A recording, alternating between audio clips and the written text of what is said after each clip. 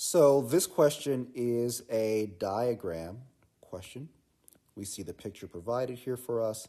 Looks like a semicircle. We'll read the question and see what information we've been provided with.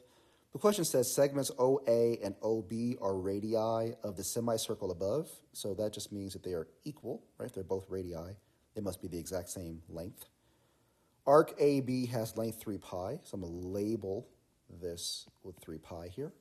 And OA is 5. So that means I'm going to label this with 5. But I'm also going to label OB as 5 because, again, they are the same. They're both radii.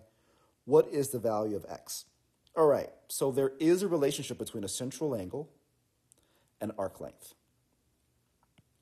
And it's a proportional relationship.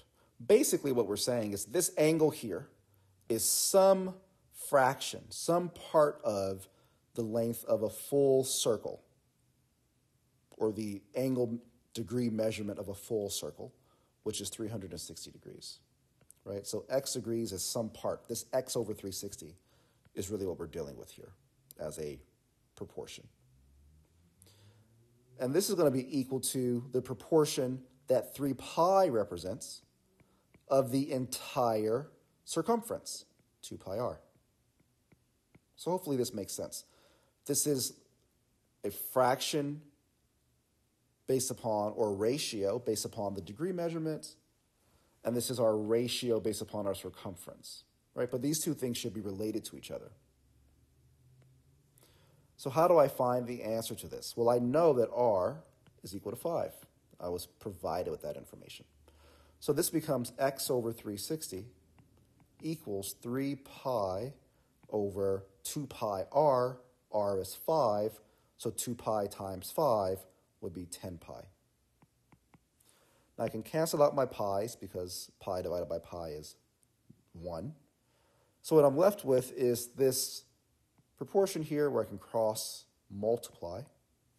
And I'd end up with 10x is equal to 1,080, right? 360 times 3.